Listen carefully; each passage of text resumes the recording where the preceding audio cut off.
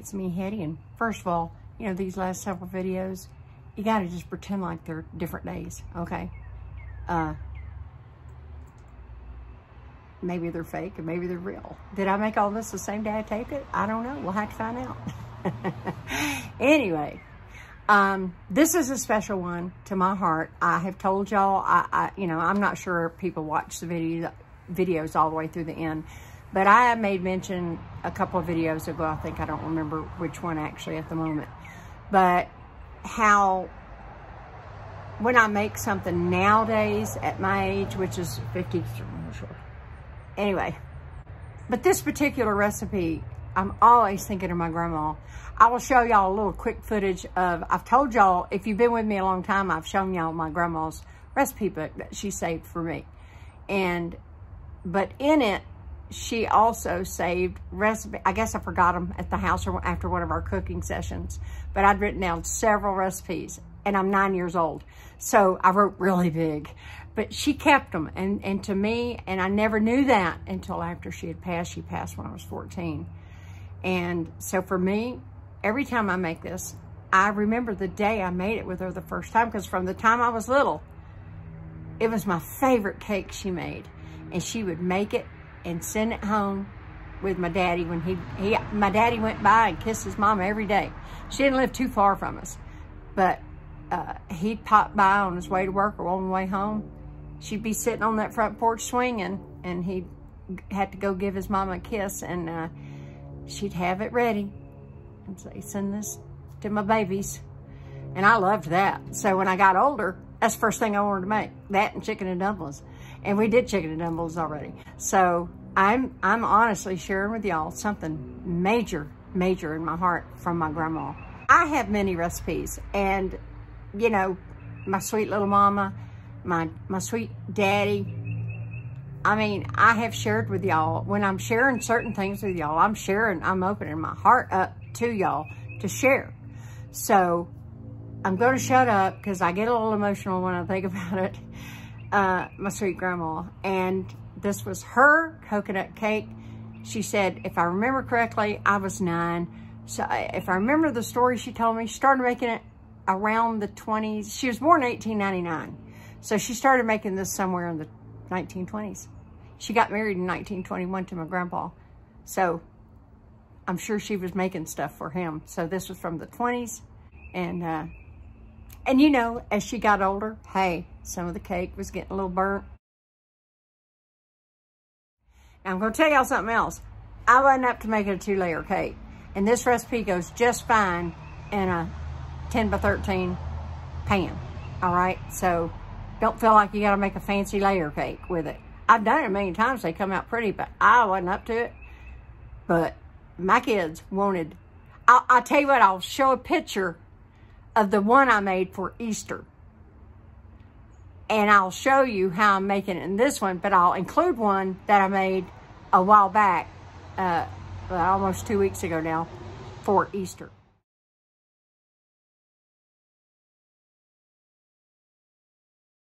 So, let's make coconut cake.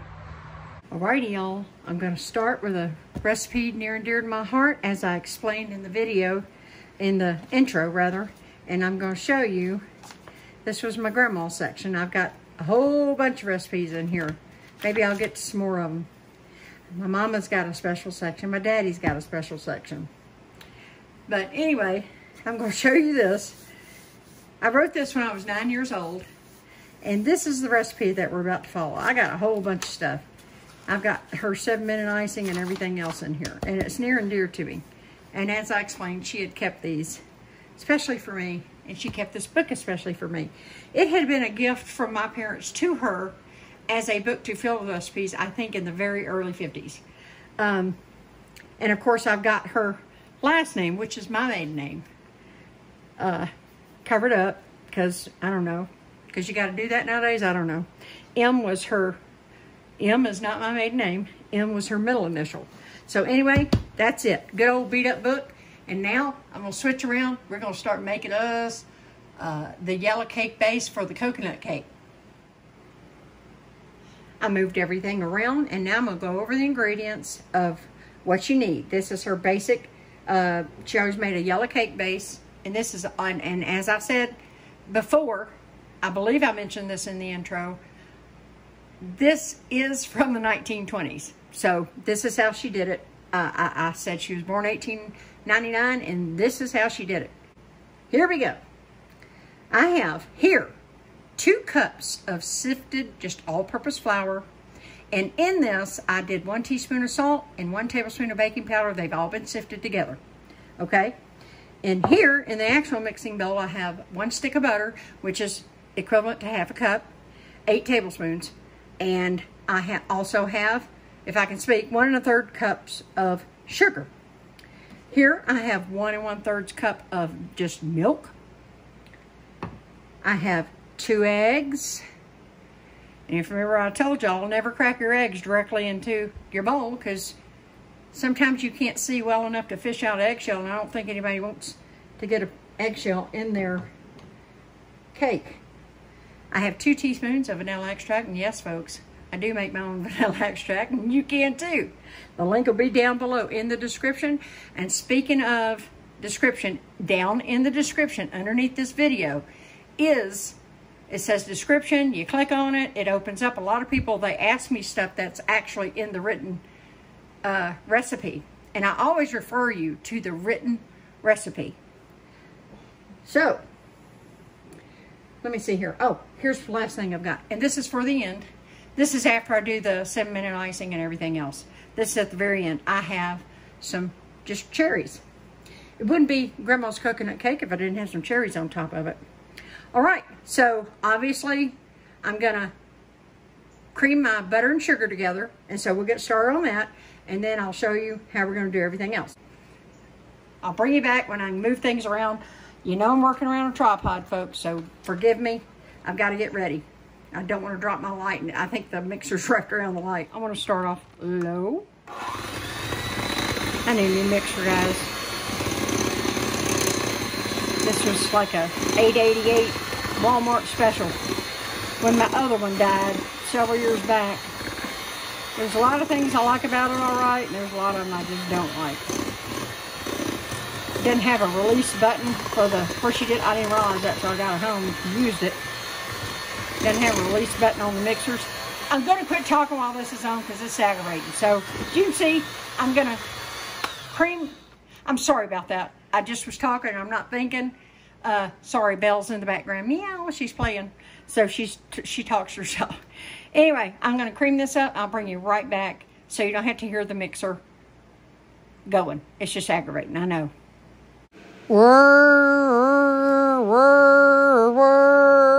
I'm just messing with y'all. I'm going to edit this part out after this. I'm just being silly.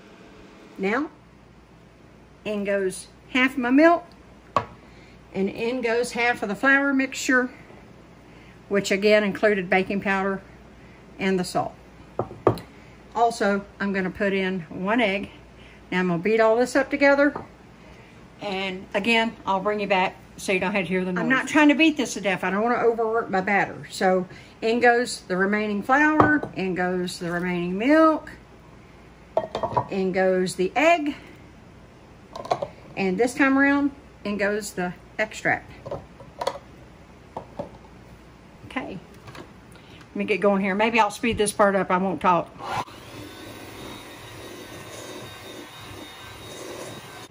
All right, I scraped my bowl.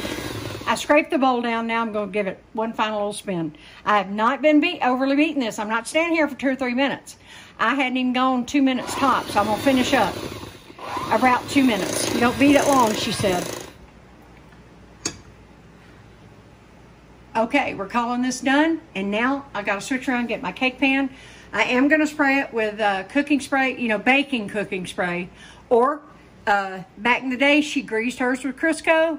You can do that if you want to, but my mama and my other grandmother, they didn't use Crisco. Anyway, they used butter at the time, butter and flour back in the day. But then, you know, baking Pam. Ah, thank you, baking Pam. Thank you, cooking spray in general. Since I was a kid, you've been making my life easy. Okay, I'll be back. By the way, you know I'm bad about this. And as I said in the beginning, always check Recipe's down below. Preheat your oven to 375. This batter's going to look a little on the thin side, and that's the way it's supposed to look.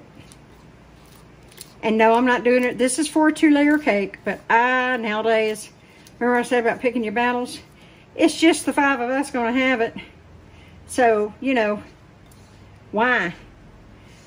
I don't want to mess with it. We just want a little dessert for later.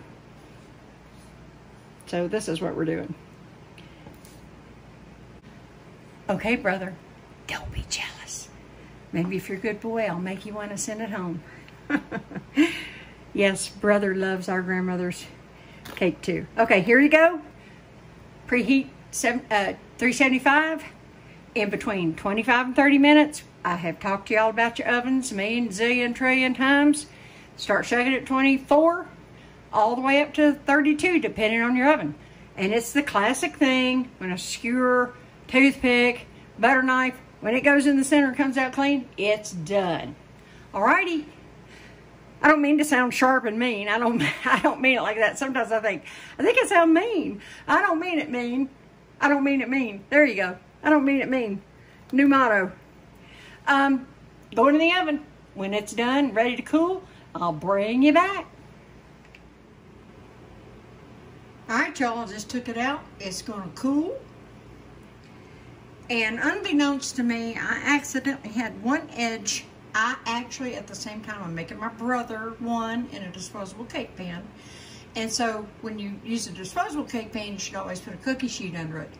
And when I put them in side by side, this pan kind of got up on the edge, just a hair, and slightly lopsided. But guess what? This is just for us here. I'm not sending this to anybody. This is just a dessert for after supper tonight. So, cake's gonna cool. And I'll have to make the 7-minute icing. If it's in this video, keep watching. And if not, it's gonna be a separate video, but I actually think I'm gonna put it in this video. All right, so, having said that, this is gonna cool completely to the touch.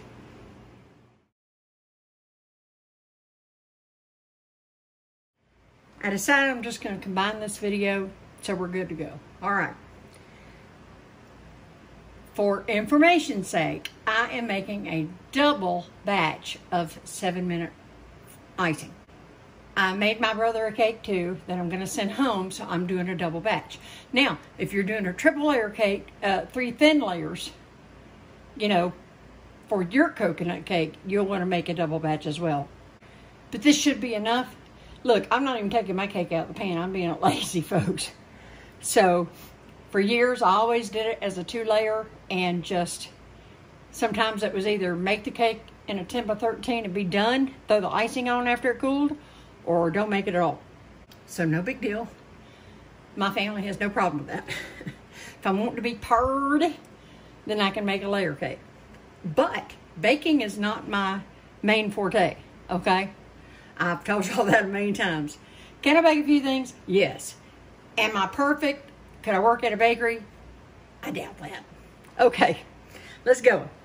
So I'll have, as always, recipe down below for enough frosting to do 1 10 by 13 cake or 2 layers. If you like a lot of extra frosting, you might want to do a double batch. Okay, so in goes my sugar. The recipe calls for 1½ cups of sugar. It calls for 2 teaspoons Karo syrup, light. And it calls for 5 tablespoons of water, which basically I've just gone, it's 1/3 cup of water.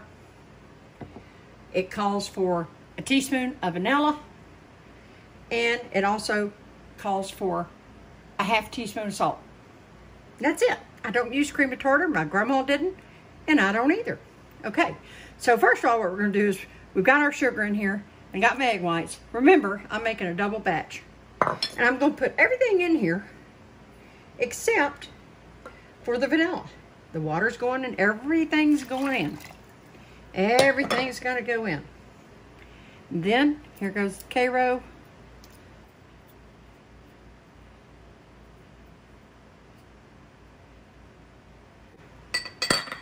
All right. Now I'm working around a tripod, so this is going to be awkward, but I'm going to try to do it for y'all. Okay. I'll try to send this in editing for you. And I'm going to start out on low.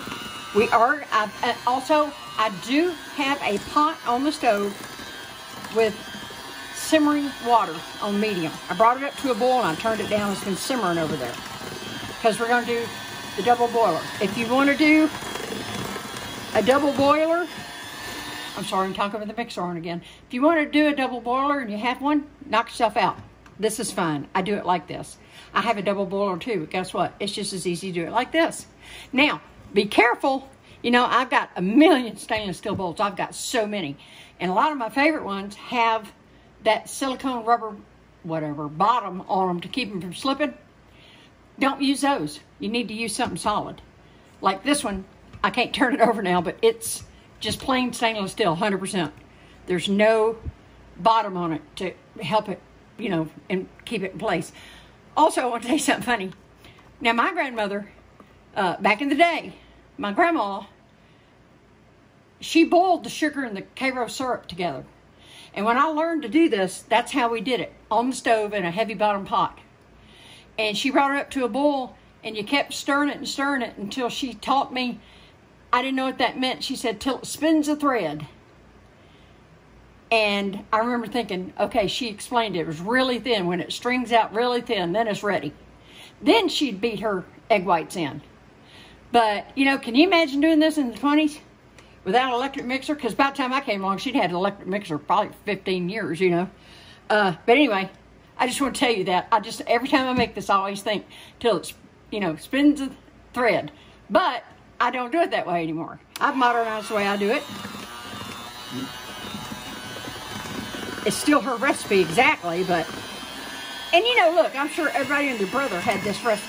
I'm sure everybody and their brother had this recipe back in the 20s, so this is by no means something she made up. I mean, she got it from somewhere. Probably some ladies' magazine or something. All right, okay. All I did is mix it, okay? So I'm gonna bring you back. Gotta move over to the stove. I'll bring you right back when I switch over. Obviously, I've moved over to the stove. Here is everything. I had to replug in my mixer and everything. And here's my water simmering. I've got it on medium. So I've already started my timer. I started it for 8 minutes so I could finish getting everything ready. But I'm gonna beat this for about 6 minutes. And then I'm gonna put off the heat and finish it. Okay, so let's get going. I'm absolutely not about to let you stand here the whole time while I'm doing 7-minute icing, okay? I might record it and then edit it out when it's starting to change or something. But other than that, we're going to speed through this part. Okay, remember, don't forget, I've got everything in except for the vanilla. It will go in after I bring it off the heat. Okay, here we go. Do not burn yourself. Have something available like I don't. Hold on a sec. Bumped the tripod, had to set it back up. Anyway, okay, here we go. I've got something to hold my bowl because it's going to be hot. And we're going to get going. I'm going to get this going. Then I'll keep just editing as it changes, okay? Here we go. I did want to make mention, as you can see, we're almost 3 minutes in. It's already getting thick and frothy. But I do want to tell you, this is not the time to text or take a phone call. You've got to stand here and mix. If you're going to make this kind of icing, you have to be committed enough. You can stand here 6 minutes and then 1 more minute off the burner, okay? Sometimes if I make a double batch, I actually do mix for 7 minutes on heat and then I take it off for a minute. So maybe it's 8-minute icing in a double batch, but it just depends on how it's doing when that timer goes off. Okay, I just wanted to make note of that, okay? I got to get back to beating, folks. Another note, if you accidentally splash it somewhere, like on the back of your stove or on the stove, warning. As soon as you can, you got to keep mixing first, but as soon as you can take that off the heat and finish the icing, you get right to cleaning that up because this, it's just like, it's a nightmare to get off if it dries. So I always try to hunt for any splashes that I accidentally did. Okay, got to get back to mixing, folks. All right, you see it's still getting frothy. I'm about 4 minutes into it. All right, I'll see you in a minute. I am going for the full 7 minutes because, again, like I said, this is a double recipe. Also, have something over here when you pull your bowl off. If you got the kind of cabinets you need to protect, have a towel, pot holder, trivet, whatever you have. Back to beating, folks. I said I had a double batch, and it dawned on me. All right, I've been going 8 minutes. This is getting it where I need to be. I'm still gonna beat it, but I'm gonna move away from the stove. Of course, this burner's hot, I just cut it off. But I had to get off that water. And it dawned on me, today is very, very humid. And I made the mistake of, quote, airing out the house, so it's very humid in here right now. So, I'm gonna remove this completely from the heat. We're gonna keep beating. I'm gonna move back to the other table. Won't take me 2 seconds. Naturally, if I'm not making a video, I'm not stopping the process at all. But I did move it. This is not going to affect it. I'm just going to keep beating it. It's not about, I know it's called 7-minute icing. I'm doing a double batch. Humidity does matter. It only adds a couple of minutes, no big deal. But you're going to learn, you're going to just beat it until the peaks start getting stiff. It's not about the minutes. But normally when I'm doing one batch, I actually take it off the heat in 6 minutes, beat it for a minute. It is 7-minute icing. But this, sometimes when I do a double batch, it takes longer. All right, back to beating. Okay, now for the icing. Now, of course, half of this goes on my brother's cake. So I'm just going to take half. You can see the peaks. And I want to admit something. I did forget you for a second, and I did beat the vanilla in. I was just on autopilot. I was getting tired. And I realized you didn't see me pouring the vanilla, but I did. All right, so I'm going to take about half of this. And I just plop it out onto the cake. It's a soft icing. Do not be concerned with that. Now, you do want it to hold a peak like that. See how it holds a soft peak? That's a soft peak. Now, I think that's probably going to be enough. I can add more if I need to. This is messy, so I'm going to move this out of the way.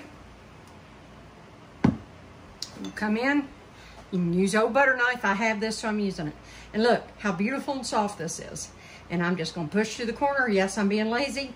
Again, you definitely make a 2-layer cake with this. And look, I'll tell you a secret. The cake part, it's excellent. It's so easy to mix up. You don't have to even make a coconut cake. You can put chocolate icing on it. You can put lemon icing on it. Whatever you want to do. You don't have to make it a coconut. But for me, this is my connection with my grandmother. So, I will be making this a coconut cake. You do not have to.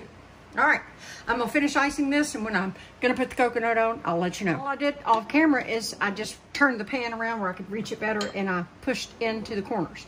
Now, there is no actual measurement of coconut. The measurement of coconut, if you're doing 2 layers, you would layer your bottom round, and then of course ice it, and then you'd come in and put coconut between your layers as well. But in this case, I just put enough on there that I know is right. This is Baker's sweetened coconut. You do you. I'm doing grandma. So, this is what she used. This is what I use. All right, I'll finish sprinkling coconut. I'll bring you right back. This video is getting kind of long, I think. I don't think I'm going to win the blue ribbon as far as appearance goes, but taste-wise, oh yeah, I believe I would. So I stand behind this cake, and now we got to do the last thing. And what is that? Those cherries, totally optional. But to me, it wouldn't be my grandma's cake if I didn't put these cherries on here. So I just kind of go along. There you go. It's good. And then I'm gonna cut you a piece. Alrighty, no frills tonight, guys. I'm gonna cut into this. And you cut up the middle. And I'm not being fancy with this, and I should have centered my cherries a little better, but it's gonna be good, I can tell you that much. I can get it out, that first piece, always hard to get out. Let me see if I can get this under here, lift it up. All right. Okay, look at that. Oh, I'm about to enjoy this. But I'll take a picture of you first. Picture of it first, if I can speak. All right, I will see you in 2 seconds. All right. Dun, dun, dun, dun, dun, dun, dun, dun, dun. So good. I have a picture of the side so you can see it. If I could turn it, I don't want to slide it off the plate. So I will put a picture right here.